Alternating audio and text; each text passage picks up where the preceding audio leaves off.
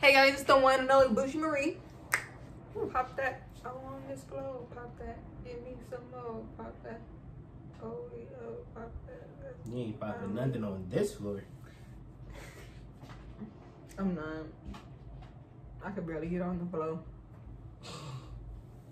I can help you with that. No, I got a Hey, jacuzzi out the back. Hey. Oh, I got out of jail.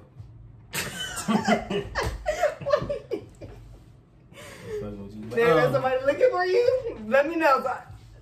Nah, nobody looking for me. I'm gonna go get the strap. You talking about a different strap. We are not the same. Bro.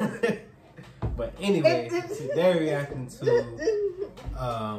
the war in the Bronx, OGs versus YGs versus SevSide. Now, before we get to the video, make sure you guys. What state is this in? New York. It's in Bronx. Yeah, but it can be Chicago too. Yeah, but if it's Chicago, you don't know it's Chicago because. But this is Bronx. Just New saying. York. New York. It'll say New York.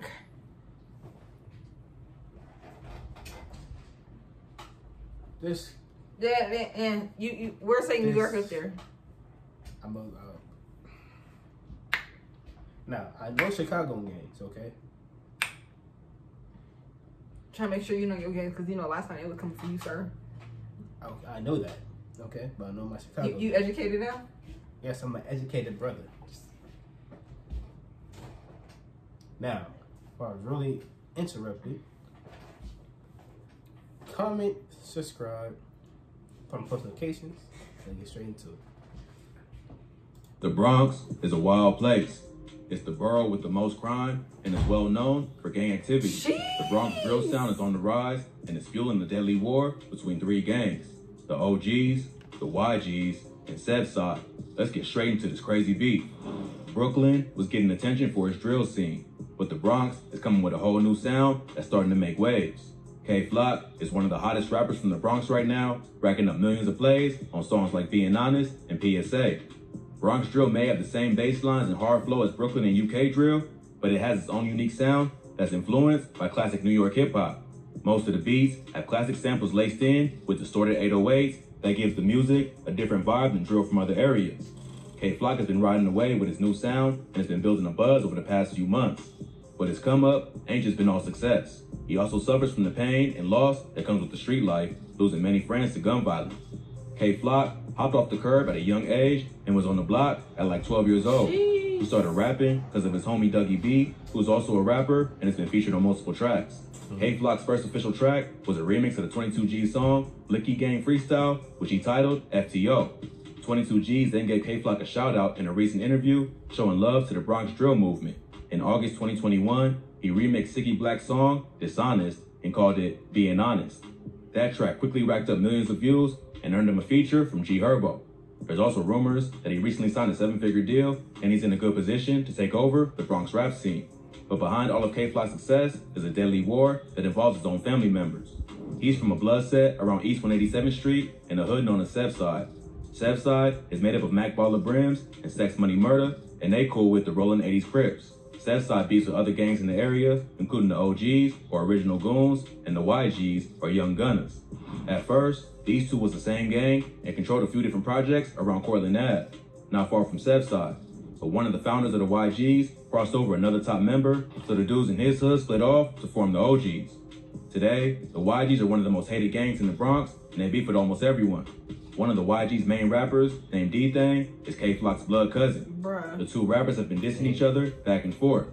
D-Thang shocked the whole hood by dropping a Chicago-style drill track called Talking Facts, where he disrespects dead ops from damn near every gang the YGs beef with. But the beef ain't started with rap. It began with multiple murders, followed by threats in music and on social media.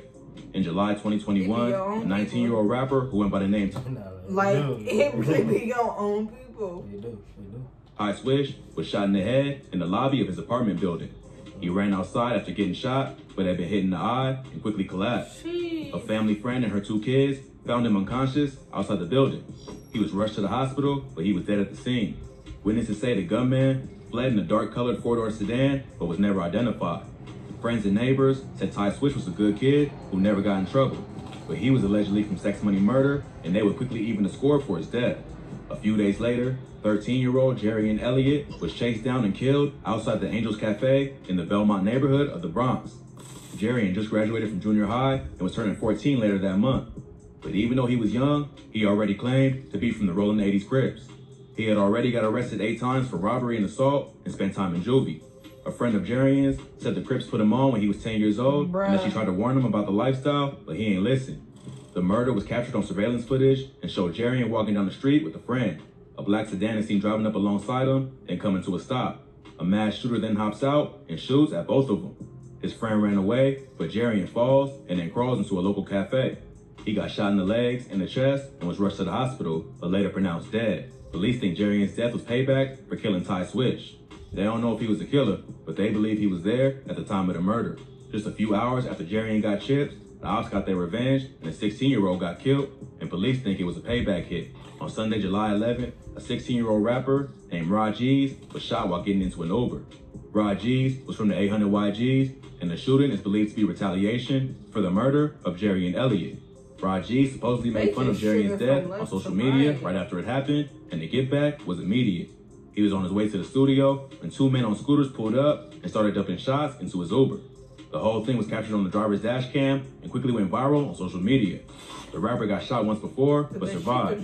His mom said he was trying to turn his life around and was focusing on his music career, but he didn't get that chance and instead became another casualty in this deadly war. But the case is still active and they both minors, so there ain't too much public info available. With so many deaths on all sides, the beef between the YGs, OGs, and SevSide was really heating up. On August 16th, K-Flock dropped the track, Is You Ready?, where he disses multiple rival rappers, including his own cousin, D-Thang. In the first verse, he says, "Boy, ask my ops, it could get ugly. I could do shh, like Ice did Sonny." This is referring to the classic film, Paid in Full. In the movie, Mitch, one of the main characters played by Mekhi Phifer, has a younger brother who gets kidnapped for ransom. Mitch tries to get the money, but he gets killed by Rico, played by Cameron, who steals the drugs to pay Sonny's ransom. Sonny gets killed as a result, and come to find out, he was set up by his own uncle, Ice, who was mad at Mitch for kicking him out of the house. So in this bar, K-Flock sends a shot directly to his own cousin, D-Thang, and lets him know he's not above setting him up. The song was big in New York and even got played on Hot 97. So you can probably guess how the ops felt about this. D-Thang quickly hopped on social media and gave his thoughts on the bar, saying, "Can't wait to see Auntie now." A few weeks later, another Rolling 80s member who was affiliated with K-Flock got murdered broad day. The victim was 16-year-old rapper Nas Rolla. He was killed after 2 men hopped out of a Honda Accord and popped him in the head. And that's all babies. Bro, I ain't going to New York. Why not? I'm good. I'm going. Go ahead. I'm telling you going on too. Like, do you know where we at? Like, do I know where we at? What you mean? Like where we at? Yes. I know where we at. Exactly. So like, it's no different, bro. But out there. It ain't been popping lately. Yes, it has. Well, shoot, I haven't been home, so I haven't been home, so it's definitely been popping. In Chest and SevSide's hood, police said that Nas Rolla had a long criminal history and got arrested 18 times already, including 10 felonies dating back to May 2017. He was recently arrested for gun possession and was fighting 3 other open gun cases. After his death, D-Thang would hop on Instagram and sneak diss Nas Rolla, who was his cousin K-Flock's right-hand man, suggesting he might have got set up.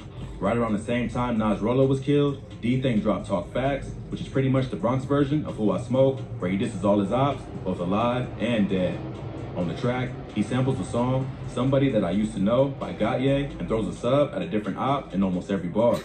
Some disses include Dougie got shot, but he's still in recovery, sending shots at K-Flock's homie, Dougie B. He also says, "Come on, CJ, you see me when I ain't see you. You ain't even make a move. So how the f when you see me, you gon' shoot?" In this bar, he takes shots at another rival rapper from Cortland who dissed D-Thang on the track Kidnap Who, after D-Thang said he was gonna kidnap Booba Savage, who was also featured on the track. Later he raps, "Jiggy Man, aka Shot Ek, dumbass got hit. That's word on my mother, they never do shit. Here, he's talking about a rapper named Sha Egg, who's from the OGs and known to go by the name Jiggy Man. You know what's crazy? It looks like Bronx drill is following the same pattern. The cousins that got their own beef or whatever, how they parents like, I wonder if their parents still talk to that sibling. I mean, this is crazy. Really, and he's just churring like. But sometimes it be like that. Jeez. You gonna press play? Yeah, I was thinking of something there. You're like, sometimes you shoot somebody, like, again, you don't know. It end up being your cousin. At Chicago and the UK, rappers diss each other in songs and follow it up with real violence. What's really crazy is that a lot of them are under 18 and still in high school. So really, they don't fully understand the consequences that come with the lifestyle they living. Hopefully, they're paying attention to how hot it's getting in O-Block and they cool it down before it's too late. But with so many lives lost on both sides, it's hard to see an end in sight. Nah. This is crazy. No cap. Like, these real life babies. They said how many people died? One person, two. I think like 5 people died. It was a lot. But it was just like more ops and stuff like that. But they kill one person, they go to the other side, kill that person dies, somebody else gonna come. Like, yeah, this killing is not gonna stop until they all dead. It's life. Even though it's messed up, it's part of life. I'm sure it's crazy, bro. Yeah. But no, we can do about it. It's between them. Yeah. But it's me, boy Jay. And the one and only Bougie Marie. That's probably why I don't want kids in this world. If you guys have anything to react to, please put in the comments down below. Like, comment, subscribe, share, turn on your post notifications. And if you have anything to react to, please put in the let me buy your kids meal, you feel me? comment on me. I think I said that already. Our social media will be in the description down below. And we out, guys. For the kids meal, you get that. You get toy too. I believe it's $5. Yeah. Jeez. I'm broke. I am too. My heart is broke. Thanks, man. Shit, mine is. Oh, it'll be a boy Jay, and I'm out. Peace. Bye, guys.